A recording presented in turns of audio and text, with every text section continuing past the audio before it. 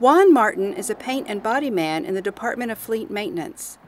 He and his team are used to working with horsepower, but nothing quite like this. A herd of metal horses by artist Bud Olson comprise a public art grouping called Equinimity.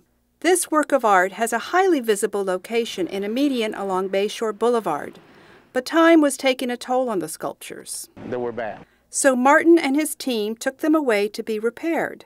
A few of the repairs were done back at the body shop. I fixed those legs, it was all rusted out.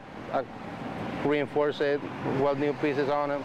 Other repairs were done by an independent contractor. And now, after several months, it's time to bring them out of the stables.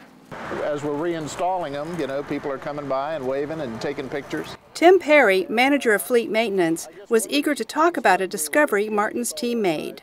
So Tim, tell me some of the things you discovered about these sculptures. Well, one of the most interesting things we found, up in the ribs of one of them, we found this, which is a magnetic key holder. And it turns out it was a geocache log. And what's a geocache? Geocache is a game that people play with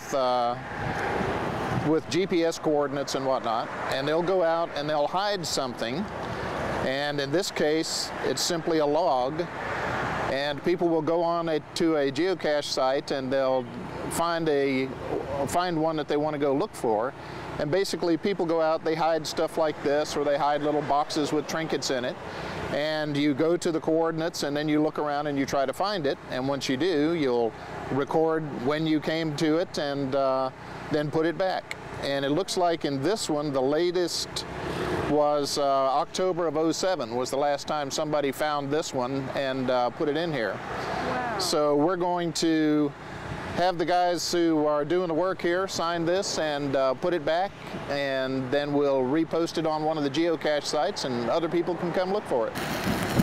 Martin and his team are proud of the work they have done. Now everybody knows that I did work on the horses. I'm going to bring my grandchildren to see the horses. That's wonderful. Yeah, I'm going to bring them up.